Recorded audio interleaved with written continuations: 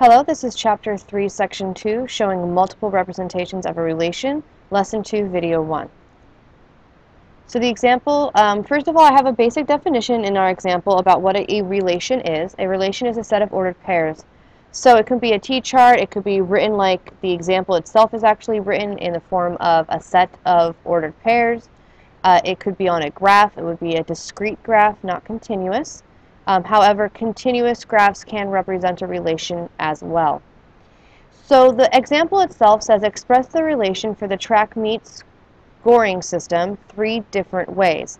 And the scores that we have are 1, 5, 2, 3, 3, 2, and 4, 1. The first thing that you need to understand is that each ordered pair is representative of x, comma, y, which is a point. So the first way in which we are going to express this relation is as a table. A table is also called a T-chart, and it's called a T-chart because it looks like I just drew a T.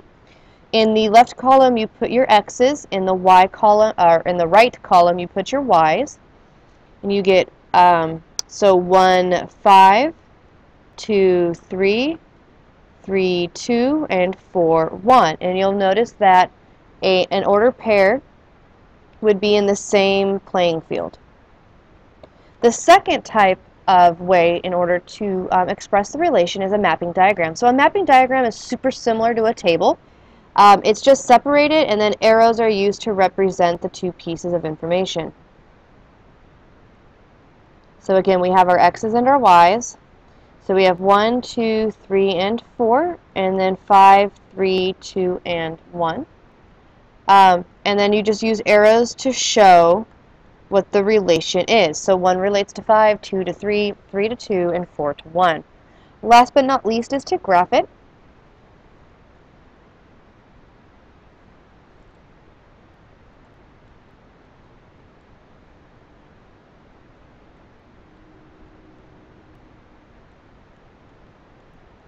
Okay, so we have 1, 5, 2, 3, 3, 2, and 4, 1.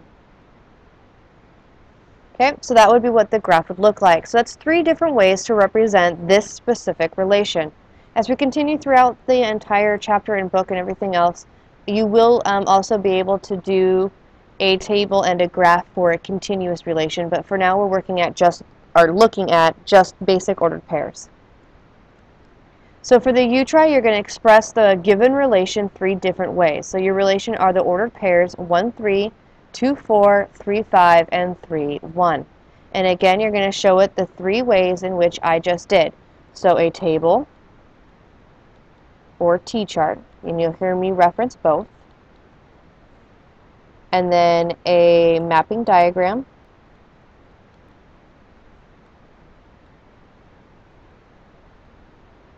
And then last is a graph. Okay, so you're going to use those 3 with those ordered pairs. That is the end of this video, and please make sure you come in with questions if you have any.